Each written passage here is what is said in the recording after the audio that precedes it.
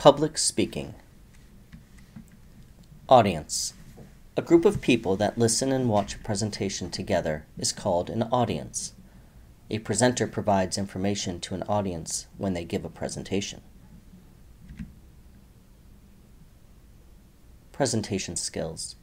Presentation skills are things that someone does to successfully present information to their audience. Practice will help you develop good presentation skills. Rehearse. When you rehearse something, you practice it. Good presenters rehearse before they present.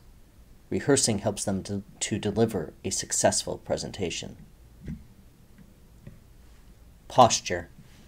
Posture is the way you stand or sit. Good presenters pay attention to their posture. They stand upright and do not slouch.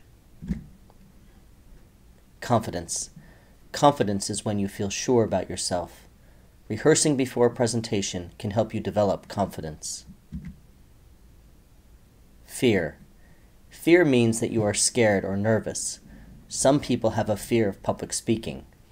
To get over their fear, they rehearse with friends and family before they present. Body language. Body language is the way we use our body to communicate. When you speak to a group, it is important to pay attention to your body language. Eye contact. Eye contact means that you look at someone. People who are good at public speaking maintain eye contact with their audience. Hand gesture. Hand gesture is the way that you move your hands when talking. A lot of people talk with their hands. This means that they use their hands to help them communicate. Facial expression. Facial expressions are the emotions that you show on your face.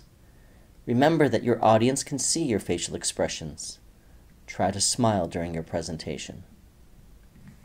Voice projection. Voice projection is the clarity and sound of your voice when you speak. Good voice projection will allow your audience to hear what you are saying.